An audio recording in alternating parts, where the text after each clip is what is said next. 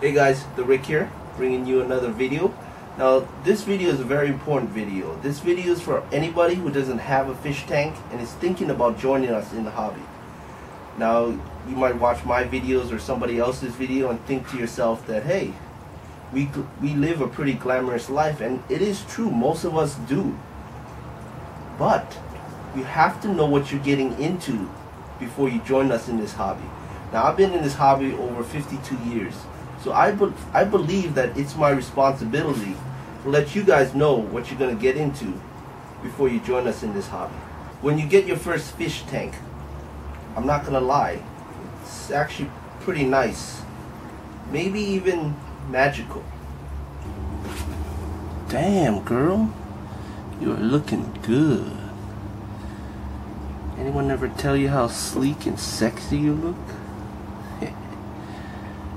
Yep, this is going to be the start of a beautiful relationship. I can't wait to fill you up with water. But it doesn't last long, because if you ask any fish keeper out there how many tanks they have, they're never going to say one. You're going to find that you're going to buy 2, 3, 4, 5 tanks. It's an addiction that you can't get rid of. Pretty soon, you're going to be broke and alone. Being a fish keeper, you have to understand a few things. It's not easy. You're going to have to deal with very important decisions.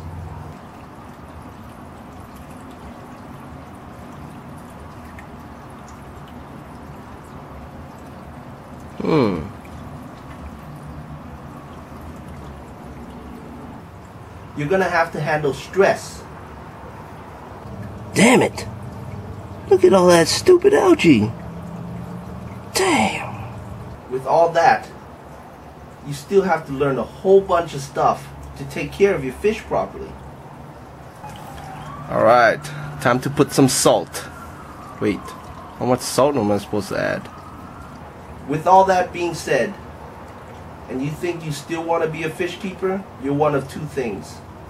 You're either very crazy, or you're going to be a perfect fish keeper. Welcome aboard.